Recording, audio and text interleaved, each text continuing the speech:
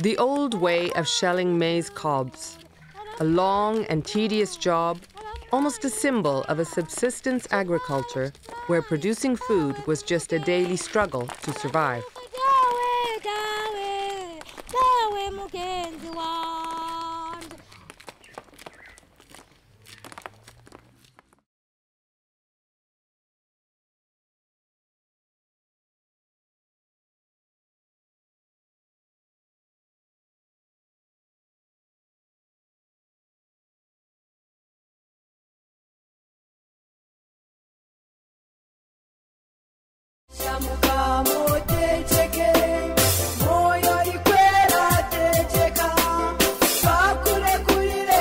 Rwanda, Burera district, Muzubeya, a village on the high hills of the northern province. A group of farmers, members of the local cooperative of maize producers, are bringing their harvest to dry in their storehouse.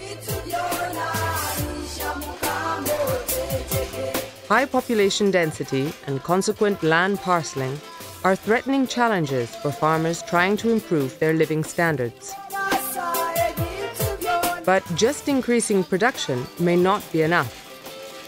If farmers don't have a market for their surplus, even an abundant harvest could end up with frustrating disappointment. Farmers might even have to reduce prices to be able to sell all they have produced. In Muzubeya, the cooperative is now offering a chance to solve this problem. It is showing farmers how to add value to their crops, a better way of drying maize cobs, and the elimination of dirt and breakage improve the quality of the grain. And small, inexpensive machines enable shelling to be done 10 times more quickly than using the fingers, and it's less painful. The good practices that farmers are learning at the cooperative can also be replicated at home. Higher quality products can guarantee higher cash incomes to cover basic and maybe even superfluous family needs. Before joining the cooperative, I used to cultivate the land in a traditional way without using agricultural inputs. But when I joined it, I modernized my approach. Now I work and cultivate following this method, and my harvest is much bigger. Apart from what I learned, the cooperative helps me to sell my crops at a better price. So it's not like before when I didn't know where to sell it. Now, after the harvest, I go to the cooperative and we sell together all we have produced.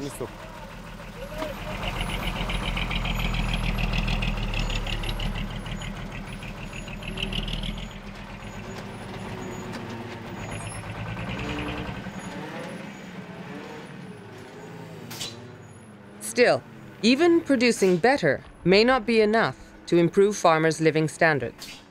So the project supported the cooperative to stipulate an agreement with the local mill. Another step to add value to the farmers' efforts, grinding the maize and selling the flour to more profitable markets in the neighboring towns, as well as in Kigali, the capital, or outside Rwanda. Finding a mutual interest, what benefits the miller will also benefit the farmers.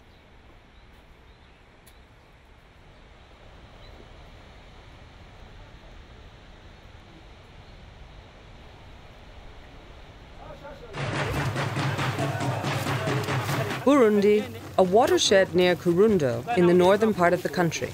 Producers here worked on an individual basis, mostly marginalized from the local economy, often forced to deal with intermediaries under unfair arrangements. Now they work in a cooperative, and their success inspired the formation of another 9 cooperatives that joined their efforts by forming a union named Umugara. From the beginning, they were all trained and supported in a project implemented by FAO through funds from the Italian Development Corporation, which assisted value chain actors to create business-to-business linkages, following 3 basic principles: building strong institutions, developing capacities, and improving access to infrastructure and finances. This is a food security project, which is a regional project. It involves 4 countries: Burundi, Rwanda, Uganda, and the DRC. The main objective of this project is to increase revenue of target groups. We achieve this goal through 3 outputs. The first one is to increase market-oriented production. The second output is to increase access to fair market. And the third one is to promote value addition in rural area. The project has to move from traditional way of subsidies to a way of business-oriented support. Means if you have to provide equipment, there is a cost sharing. Means beneficiary have to give something because they have an action plan, they have a business plan. In these 2 tools, they know what is required in terms of equipment, infrastructure, and so on. So they can say, we as target group, we can provide this on cash money. We can provide this on credit. We can provide this on manual working. And then the project can say, according to our objective, the project can supply this and this.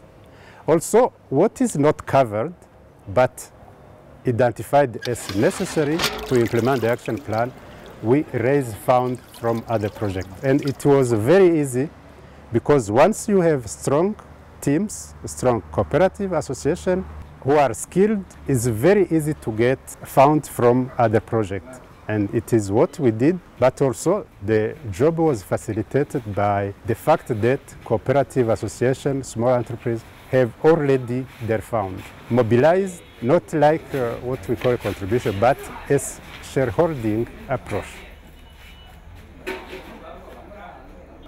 Once target value chains are selected through a consultation with stakeholders and governments, FAO conducts a value chain analysis to identify the main opportunities and constraints. Following this analysis, all the stakeholders are brought together to prepare participatory value chain strategic planning. All the arrangements and the methodologies are developed by the stakeholders themselves, while the project's only role is to facilitate debate and decision-making.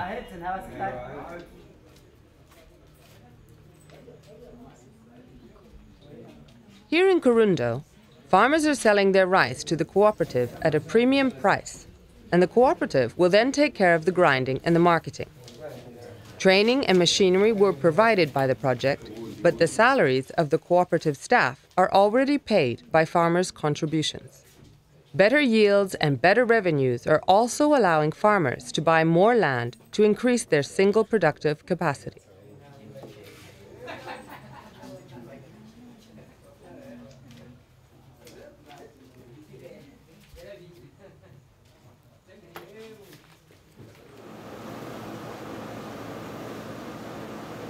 Even if the harvesting season is still at the beginning, the rice mill is already fully operational.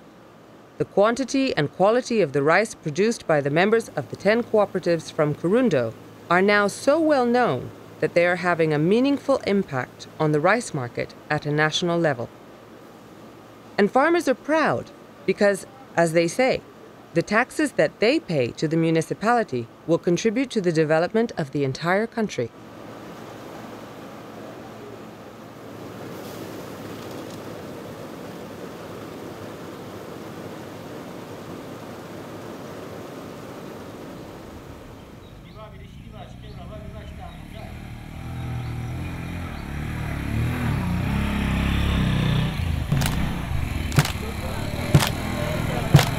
Uganda.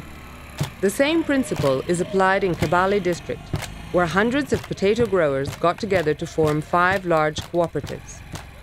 Aiming at a market-oriented production, they receive specific training not only to raise the quantity, but also to improve the quality of their crops.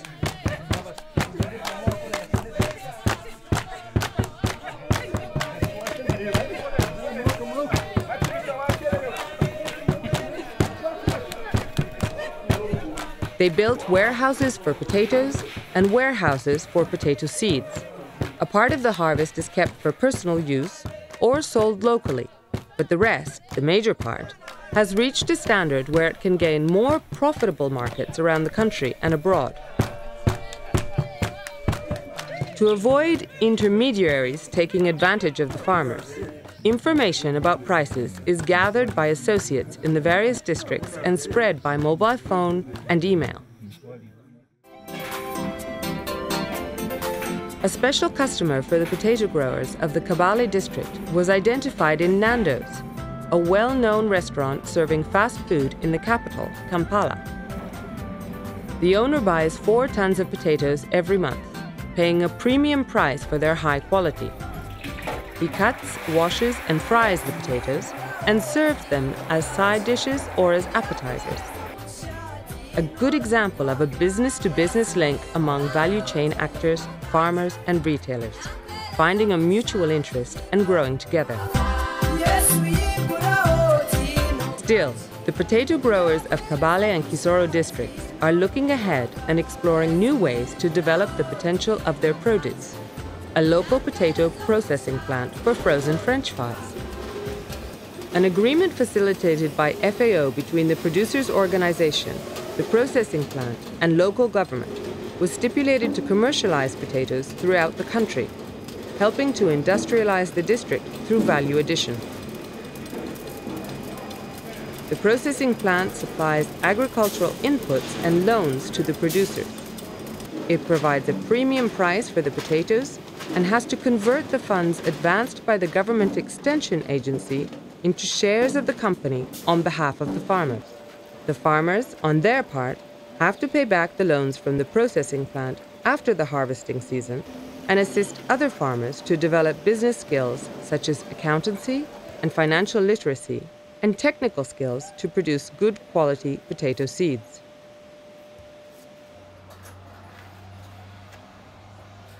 Kabale, Uganda. Another example of successful business linkages that benefit all stakeholders. These carpenters are making Langstroth beehives for the local beekeepers' cooperative. Shed and machinery belong to the cooperative, and the carpenters signed an agreement where they have to produce 10 modern beehives a month for cooperative members at cost price. In exchange, the carpenters have the right to use the machinery for external customers. The carpenters can improve their living conditions and the beekeepers will be able to increase their productivity. Here in a forest near Kabale, 2 of the 80 members of the cooperative are harvesting honey from one of their 20 new beehives. Like many of their fellow members, they have learned and adopted new methods for breeding bees and producing honey. Using Langstroth hives, their harvest is 10 times greater than it would have been with traditional beehives. They are improving honey quality and sparing the lives of many bees. In endowing the forest with economic value, they are also helping to protect it.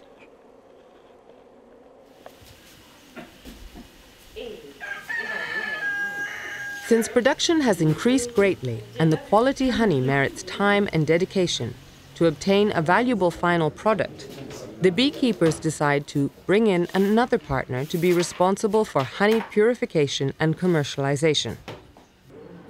So, after harvesting, farmers choose to sell their honey to a specialized company called the Excel Processing and Marketing Center, which signed a partnership agreement.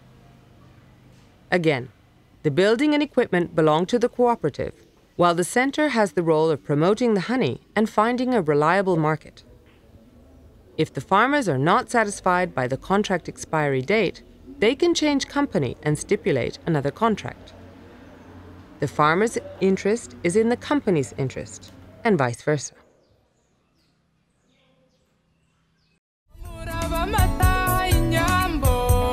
Burundi, Kayanza district. 80% of the passion fruit produced in the country comes from this area.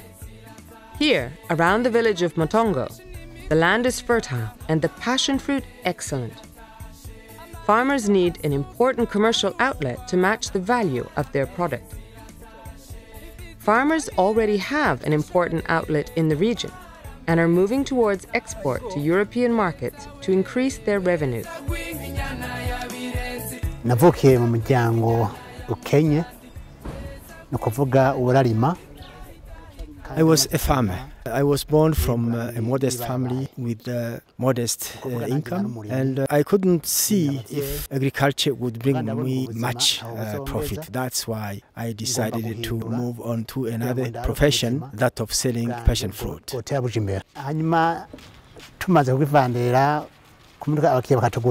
We carried on doing our profession, and we grew more and more passion fruit, so that what we grew was taken by local traders. But as we grew more and more, we were not in position to sell all our production. That's why we decided to sell it at Ngozi, a bigger town, and also Bujumbura, which is the capital city, until we reached neighboring countries like Uganda and Rwanda.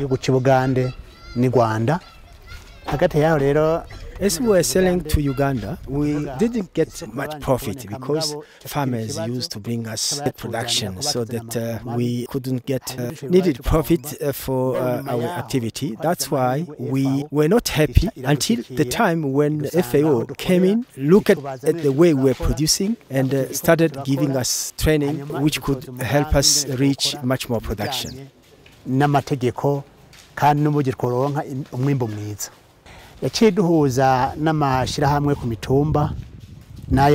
FAO facilitated gathering of association of farmers, association of traders, association of exporters, so that both associations work together. And FAO also provide them with documents which are needed for establishing a cooperative, and also facilitated accountancy training, and also access to documents which could enable them to export. Of course, it could be very difficult to get profit by working in isolation. We had to work with farmers by giving some kind of incentive, and this incentive came from unit price per kilogram. We increased up to 500 Burundi francs per kilogram. And then they produced more, and they produced also passion fruit of quality. And we managed to get an outside market in Rwanda, where we managed to sell 25,000 tons. And with this big amount of sold quantity, we could get much more profit.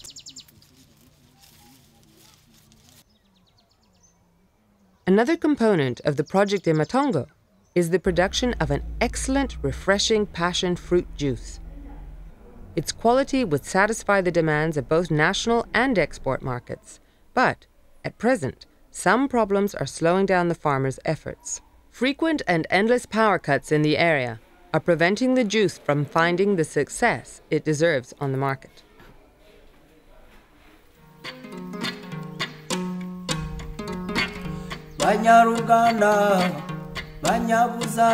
Uganda, Western Province, close to the Bwindi impenetrable forests. Cattle fed on planted grass to protect the local vegetation, and cattle fed on chopped fodder under the zero grazing program promoted to counterbalance the limited availability of natural pastures.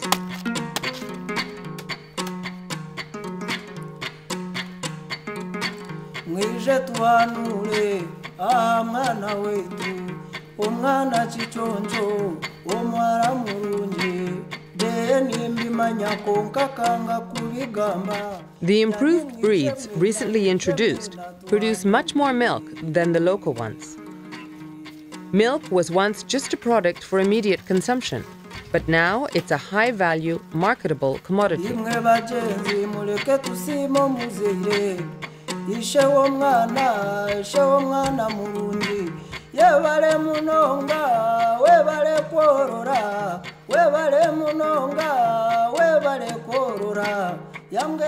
Farmers, all members of the same cooperative, bring their daily production to collecting points like this one in Rubuguri.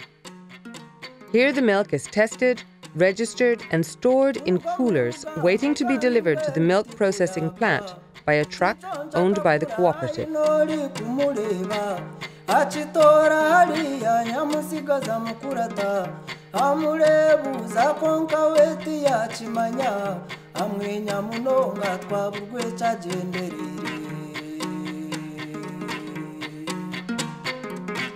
Banyaruganda, banyabuzale, beshe bomwana, nabanyina bomwana, In the Virunga Dairy Industries processing plant, owned by a private company, the milk is pasteurized and packaged.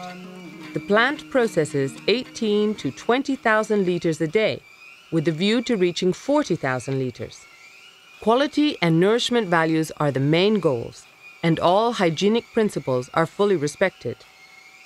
The dairy processing plant also produces white and flavored yogurt, and will soon start separating cream from low-fat milk and to producing flavored milk.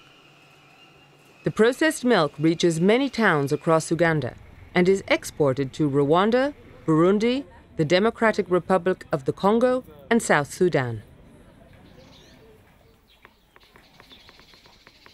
In Rwanda, the government's Gurinka, or One Cow Per Poor Family program, and the improved breeds provided by Heifer International Funding have given producers a completely new perspective. The surplus of milk production has triggered a new entrepreneurial mentality among the farmers. So, producers in the Chikumbi district got together and formed a dairy cooperative, once again assisted by FAO. In the beginning, there were 300 members, but after the first marketing problems were successfully solved, the number increased to 648, and milk production increased from 4,000 liters a day in 2008 to 30,000 in 2015.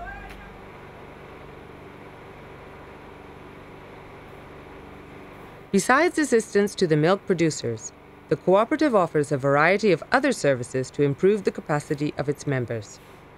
It provides training, veterinary services, and loans. It also manufactures animal feed from the maize produced by the members and, as a byproduct, maize flour.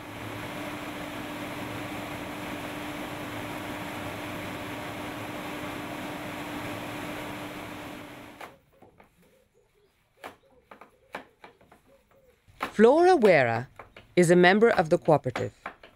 She is a perfect example of how market-driven agriculture can help develop new and better behaviors. She took a loan from the cooperative and now has 5 cows. She studied how to grow fodder on the edges of her fields, and she's now teaching what she has learned to 24 other farmers. Her livelihood has improved, she pays for her children's schools, and for cooking and lighting up her evenings, she's installed a biogas plant.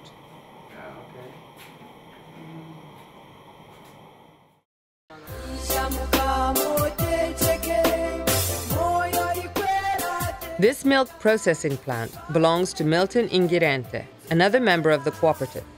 He wasn't doing too well as a farmer, so he decided to take on the responsibility of selling milk on behalf of the rest of the members and other producers. After a study tour at the Virunga Dairy Industries processing plant in Kizora, Uganda, he got a loan from the bank and opened what he called the Blessed Dairy Plant. He produces milk, cream, low-fat milk, flavored milk, yogurt, and mozzarella cheese. He supplies Rwanda Airways and another major European airline. He provides work for 45 people, and he pays the farmers a premium price because, as he says, development has to be for all.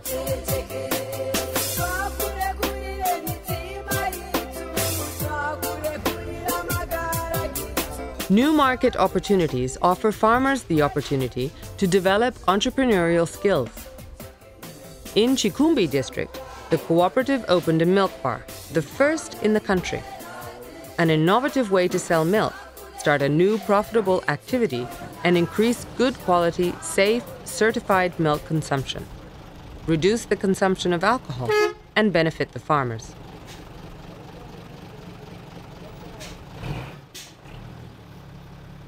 The milk has reached such a high quality that what is not sold to the Blessed Dairy Plant or consumed in the milk bar is sent by refrigerated truck directly from the collecting points to the Nyange Dairy Processing Plant in Kigali, another business-to-business arrangement for the benefit of both rural and urban communities.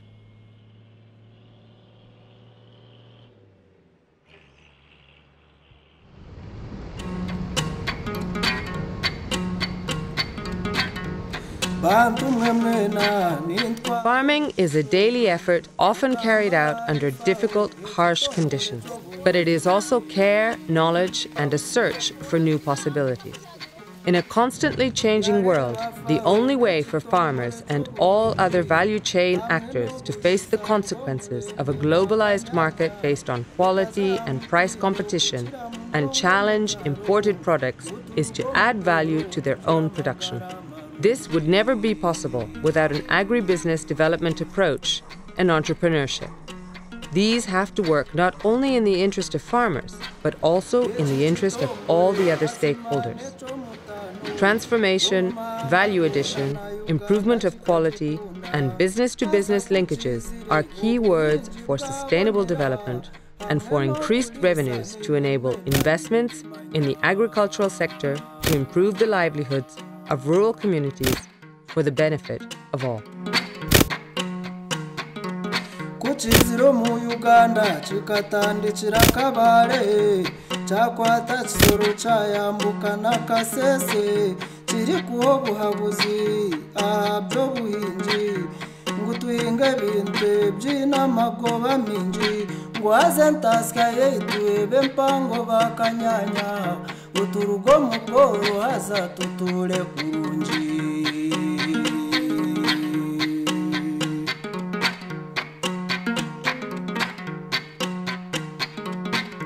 ebyahinguzi byo kukoro mu Uganda no kuhinga bijuma nemondi nembibo zazo tuhingo bijuma nemondi nembibo zazo